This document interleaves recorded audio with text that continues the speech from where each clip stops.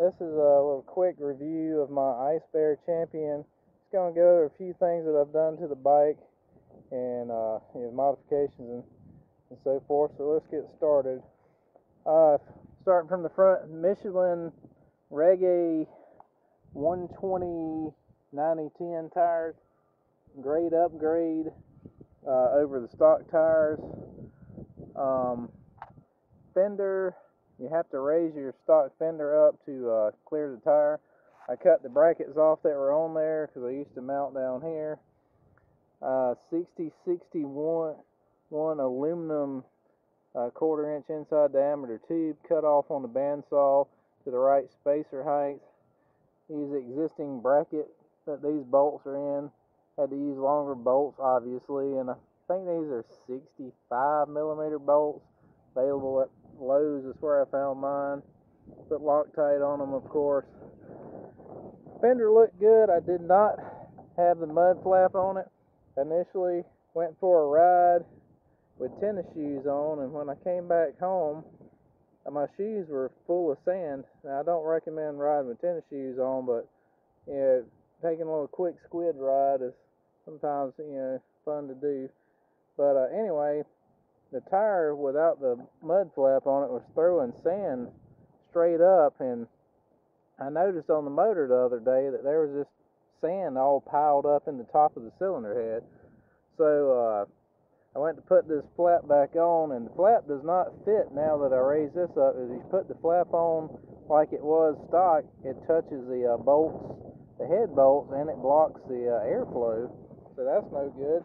So what I did, and hopefully you can see this, is I spaced it. I used some longer bolts and a nut and some 1/4 inch aircraft washers, just stuff I had in a junk bolt box, and spaced the mud guard forward. Which the neat thing about this is now when the airflow comes up under the fender, it goes through this gap, and now air comes out blowing across the front of the cylinder head and up under it. So I believe it helps.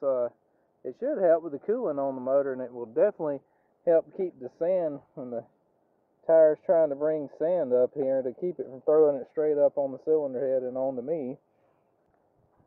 Moving on to this cheap pit bike exhaust off of Amazon or eBay. I don't remember where I bought it. Very cheap, $40. Not very good quality, but a lot bigger pipe diameter from the mouth of it all the way through. It does flow good. It sounds good. Does it flow through exhaust? I used a stock heat shield, put a 4-inch hose clamp on it.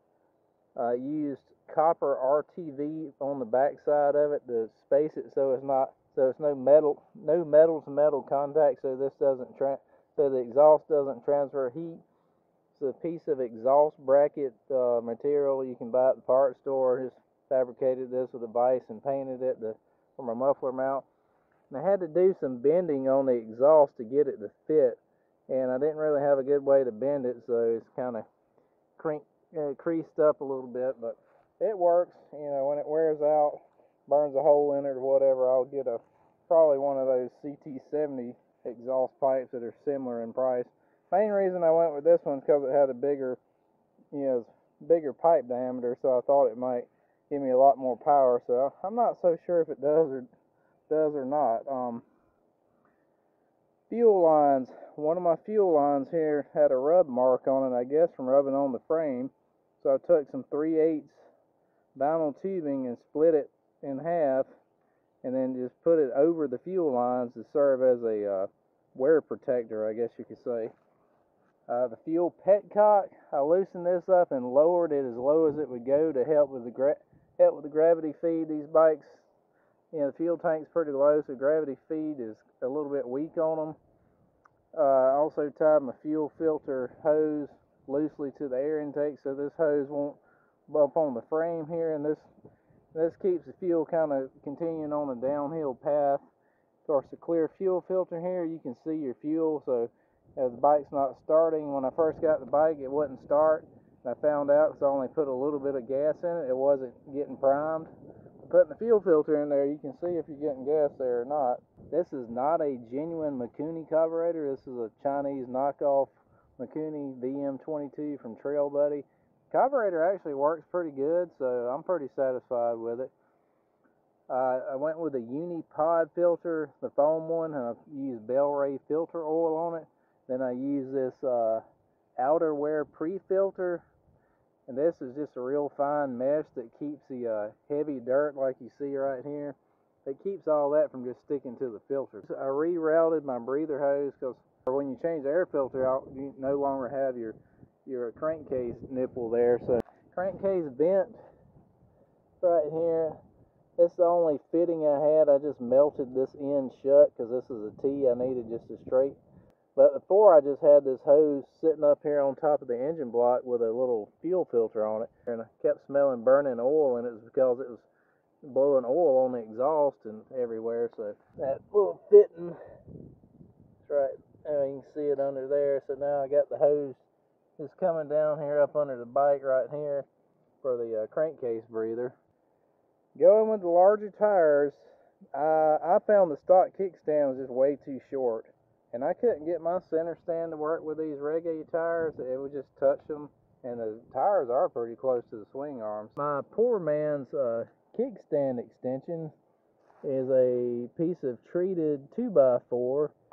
And I drilled and tapped the foot plate on the kickstand for the 1/4 inch bolt. And put Loctite on it and sprayed a little bit of black paint on there. So the 1/4 inch bolt's got a fender washer behind it, then you've got the wood block, and then it's just threaded. You tap kickstand plate, and then the bolt just screws in there, and it's got Loctite on it to keep it tight. Okay, so the wood's there to sandwich the bolt so it'd have something to tighten against the kickstand and keep the bolt from flexing while it's tightened down. But that works pretty good. You know, it's a poor man's trick. I don't have a welder access to that. Wouldn't know how to weld if I did. Stock chain was garbage in my opinion. I'm running that RK chain now, RK Gold chain. Running stock gearing. This bike's 32 rear, 16 front. That works well. Running a aftermarket shock. I don't remember what it is, but I'm 155 pounds. The stock shocks ride like a hardtail at my weight. There's just basically no suspension movement. They're too stiff for my weight. These shocks actually travel a good bit. You know, you can kind of see where that shock's been touching right there. So you get about 1 inch or 2 of travel. Tag bracket. This is a little trick. I like to mount my tags this way because a dirt bike breaks the tag. The tag starts cracking. Rubber mounting the tag in this way, that keeps the tags from cracking.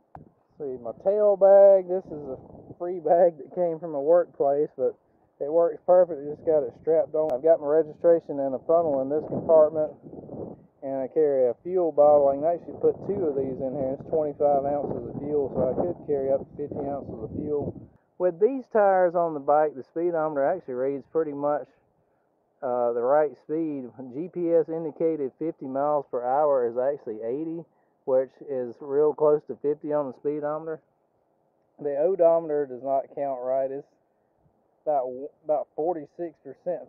It counts 46% more miles than actual miles traveled. The bike will run 59 miles an hour down a slight hill, but you know, it gets a bit of vibration and gets feeling a little bit unstable. So if 49, 50 miles an hour is a sweet spot with, as far as vibration and all that goes, and it gets 62.75 miles per gallon was an MPG I picked that I got on it when I rode it the other day, and that's constantly running 49 and 50 miles an hour.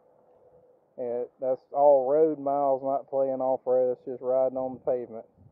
So that's basically everything I've done to the bike. I hope this video is informative and you enjoy it.